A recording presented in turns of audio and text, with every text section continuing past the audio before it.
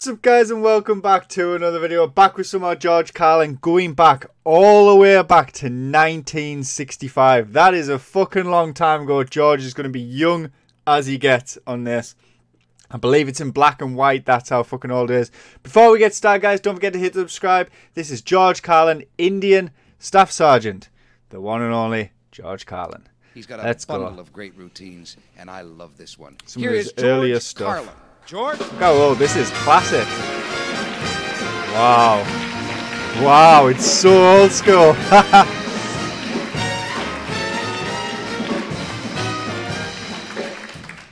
I've been watching the Westerns. All of us have been watching Westerns. God, it doesn't even look the same. For our entire lives, and I've noticed something about them. When the Westerns involve Indians, and sometimes they don't. Sometimes it's Brian Donlevy with a black hat and a crooked card game. When they involve Indians, the big scene always seems to be when the Indians finally attack the cowboys. We've been waiting for it throughout the entire movie. You can see them standing on the hill. And that's the big scene, when they finally get to them. And you always see exactly how the cowboys prepare for this attack. Now pull them wagons around the circle. Get them old ladies up there, loading up the weapons. Come on, now tear up the... There's the George Carlin I know. Get that water up there. Stand. Big hassle. We never see how the Indians prepare. And it's their attack, right? Now, the Indians were good fighters. Just because they started in Massachusetts and wound up defending Malibu doesn't mean they're...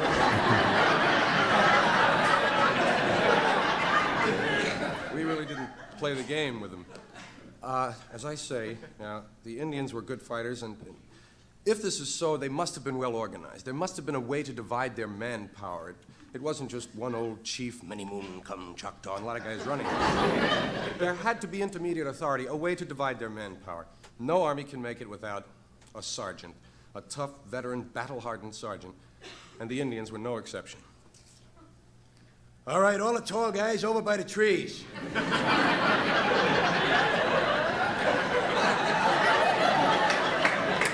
Fat guys down behind the rocks. You with the beads, out of line.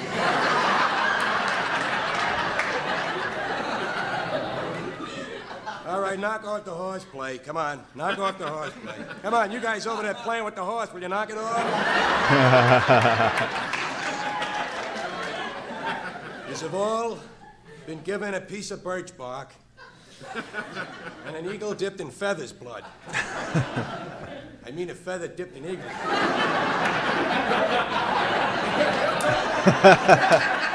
I always like to say something wrong so you'll feel at ease.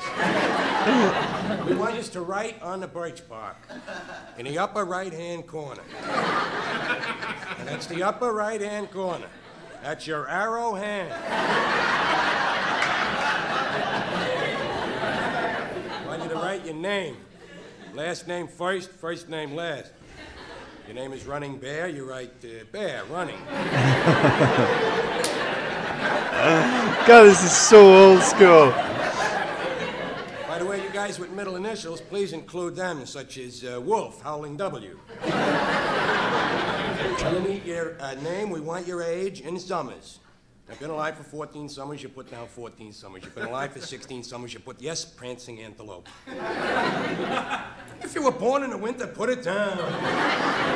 There's one in every village. All right, a lot of you have been asking me about the promotion list. You'd like to make Brave second class. Like to get another scar up on your arm. I'm happy to say the results of your early tests have come in. You're doing beautifully. Burning settlers' homes, everybody passed. Imitating a coyote, everybody passed. Sneaking quietly through the woods, everybody passed, except limping ox.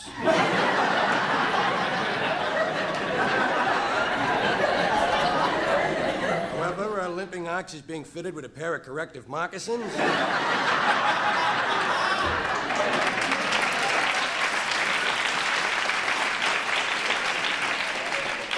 He should be up and dancing in no time at all. Now, there are two other areas on which you will be tested. Running down the hill, yelling like a nut.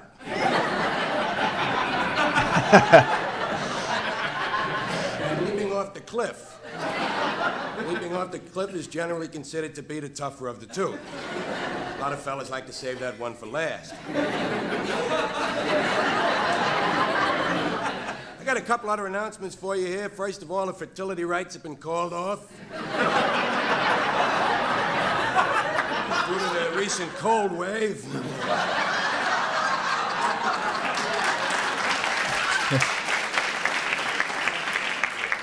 There'll be a rain dance Friday night, weather permitting.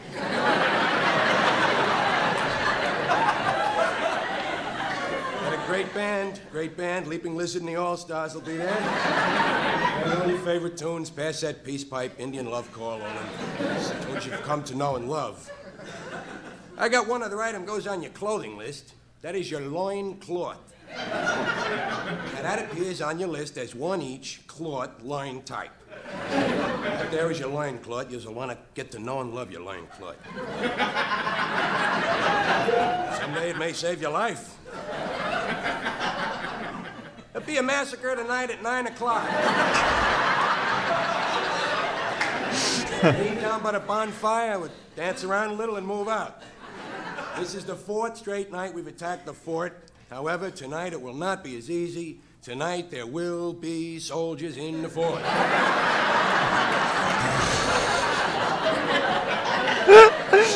Happy to say I'll be leading the massacre. I'll be down front running. You'll see me. I'm the one that's on fire. Now, your equipment, your uniform of the day, this here is a Class A formal massacre. That's the Class A summer loincloth. 2 green stripes over the eye, no feather. Arms are blue, legs are red, chest is optional. Might put a little yellow on the bellies. And your equipment, 3 large knives, 3 small knives, 3 medium-sized knives, 2 rock tomahawks, 2 shell tomahawks, 5 spears, 3 bows, and 30 arrows. Now, if any of this equipment is not used tonight, please make sure it is returned to the souvenir shop by tomorrow morning. Damn, when he rattles it off, you can tell it's George Carlin. He doesn't quite look like old man George Carlin, but the way he rattles off his comedy and the way he delivers it is exactly like how George is was in more recent times. Damn, he was always going to be good, wasn't he? If that's some of his earlier stuff, he was always going to be. And I'll tell you what, for the 1960s, it was a bit more edgy than what I was expecting. I mean, not really like crazy, but I mean, he's going in on the Indians and stuff, which was still one of those subjects where, but then again, people were more racist back then. So, anyways, really good, guys. Thanks for watching. Don't forget to subscribe. I'll see you in the next video.